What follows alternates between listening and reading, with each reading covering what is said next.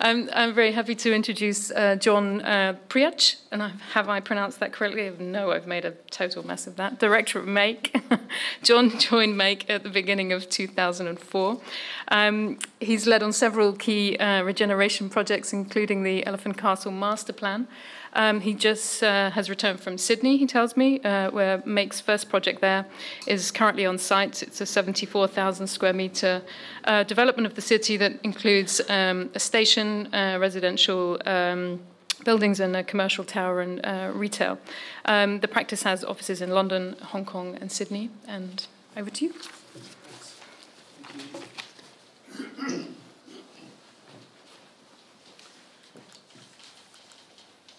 Make abroad, so it's as if we're on tour or something. So yeah, as we were saying, we obviously the mothership's in London, and we have Hong Kong and Sydney at the moment. But it all started initially in Beijing, and one of my colleagues and friends, former colleagues and friends, Jon Prevc, in the office, who started our Beijing office. And sometimes the question, why do you start offices in Beijing or anywhere? Well, actually, his wife was going to work in Beijing, so we thought it would be a good idea because we really liked Jon. He was a top bloke, and he did us a fantastic service of working in Beijing. Anyway, long and short of it is, for reasons to do with the environment and other things as well, we moved the whole show to Hong Kong. But Sydney was a different story. We actually went to Sydney through having won a competition with Brookfield, and they basically said, come here or you don't have the project, so we moved to Sydney. We now have 25 people there. So our project locations, we will go anywhere, but within reason. The Middle East is a little bit bare on our part, but Far East has been quite successful for us. In Europe, Germany, Switzerland, Hungary and Slovakia, for those that don't know those countries. And here are a sample of some of those projects. About 20% of what we do now is abroad. And you might ask, why 20? Well, is that 20 because we've tried harder, or is it 20 because the market in the UK is slower? Might be the latter. So some general points. So this is a statistic that you probably have seen before, the GLA economics statistic, which really says a lot about how great the British architectural profession is perceived abroad. And what a great job we are exporting our intellectual capital. So why take the risk? Well, at the moment, I think there's better reasons why. Very much the diversification element in any business makes enormous sense. But a few basic considerations. So make sure that you have something unique to offer. Don't go into another market thinking you can do what they do, you just won't win. Make sure you understand the investment costs. It's not a cheap gig. It really isn't. And no matter how you try to save money on it, it's going to cost you. Focus your market ambitions. Don't try and do 20 countries when actually you should just be doing 2. Understand local taxes. Quite often, if you try to bring your money back, you can be taxed twice, both internally and externally. So make either agreements with those clients or don't go there. And then the question is, do you partner with local people or do you set up your own business? I mean, that will depend on circumstances, of course. I think being British is a major advantage, not just because of our language, because of the connections. In the Commonwealth particularly, I found an incredibly great source of great business. I actually went on a trip with the UKTI to Malaysia, and the presentations, and most of the presentations that were given by local architects and planners and developers were those that actually had gone to UK universities. And so you can imagine a lot of these people are already quite positive about the UK because they'd had a great time when they were students in the UK and have this kind of sort of romanticised view of Britishness being absolutely fantastic. Or British pubs, perhaps, is the memory. Another one is the expanding markets. Now, this is, I mean, the bricks are not what the bricks used to be. But we did take, I did take a trip to Brazil with a colleague post-2012 to see what the 2016 was going to be for us. And it became immediately apparent that it just wasn't. The market was quite loaded towards the contractor. The money perhaps wasn't as transparently transferable as might be considered. I'll leave you to believe what that means. And the politics wasn't good enough, really. So we declined. In terms of the UK market, this thing called the OJU process, if we leave Brexit, probably is the only good thing to go if we leave the European Union. No matter how you try to win a project in Europe, you're not going to win it unless you're very successful in sort of procuring it through other means, which I'm certainly not one. It's usually a process for the locals. And should we leave, and please God we don't, there will be issues. Professional accreditation, procuring local talent, taxation and tariff, etc. I mean, the list goes on, so you know where I stand. So I have a case study. So of all these places that we've been, I thought we'd just have a look at one, and possibly one of the extreme ones. So this is a project that we're currently doing in India for a client called Piramal. And Piramal are a really great client. And I can't say that for every Indian client that I've been in front of, but these are fantastic. They actually do pay. So it's a project for two 300-meter tall towers in Mumbai. And it sits on an extraordinary plot right next to zoological gardens and botanical gardens, between the Arabian Sea on one side and the port on the other. And the first question was, how do they find us? Well, websites, seriously important. These, no matter what, sometimes some of the best clients, that's all they do, they trawl websites. And we seem to have a reasonably good one. So how did we win the project? And, you know, this is one of those things, you just wonder, well, it must have been the great portfolio of work.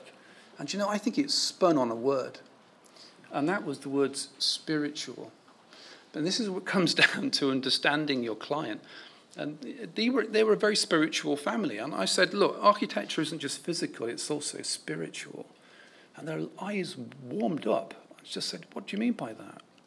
And then there was a narrative. But I think that's so important. So culture and the cultural reference continues in this presentation quite importantly. So a little bit about the project. So first and foremost, the secure ground floor. So I went to Mumbai as an urbanist as well as an architect, thinking, great, let's integrate this into the city. It's going to be really connected, blah, blah, blah. Nah, no chance. Not a chance in hell. Put a wall around it and close it off. It's all about protection. It's all about keeping this place as a piece of quiet repose in amongst the busyness of a city. And you put a great big car park at the bottom, and that's it. And this is the space that we designed, so it's a big drop-off space. Quite smart for the middle classes, of course.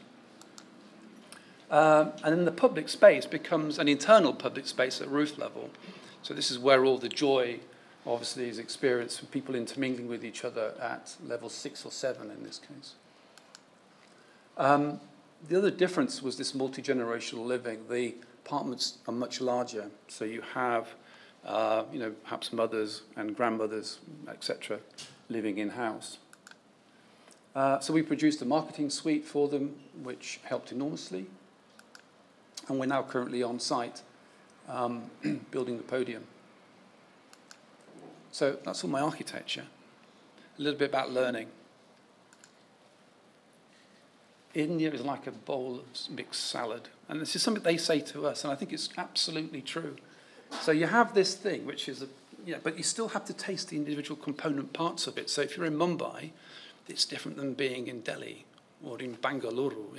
They're different environments, and you have to take that into account.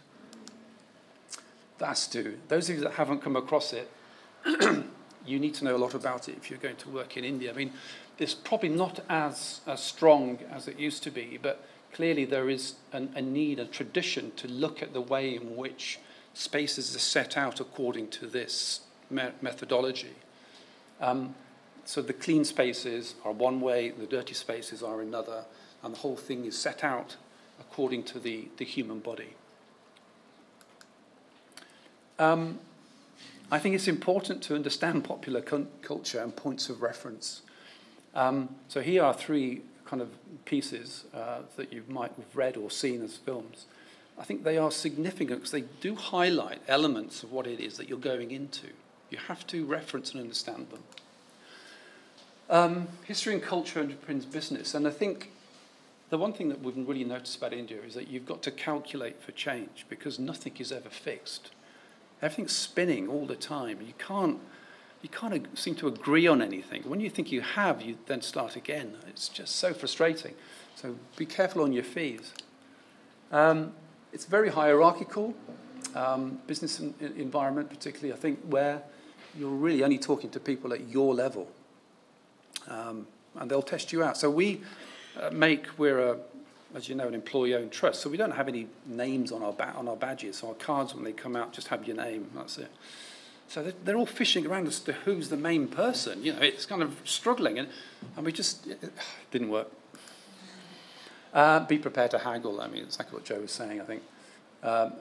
Fees are always going to be a complex thing to agree, but dare I say, you need to start from a position where you feel embarrassed to come down to a place where you feel comfortable.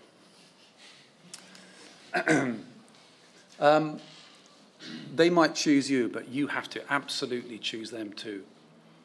Don't go into a situation where you think you've got a project and it's all hunky-dory and you've not checked them out, because it's not always as good as it looks on the surface. And equally, local architects, I think it is important to find good collaborators, because at the end of the day, they know more about the context than you do. You can only offer what it is that is unique. Don't try and do their job, because they'll completely make you look embarrassed. Sustainability is not something that necessarily is high on the agenda, but biophilia, the sense of green space and natural, verdant environments, is. Working to deliverables. I think you will be paid based on what you do, so you have to illustrate and demonstrate that the work that you've promised has been done. The crack cocaine of Indian developers, FSI, I mean, floor space, this is it. This is where it all happens. And in India, this is such a curiosity. So developers will push hard to maximize this FSI thing.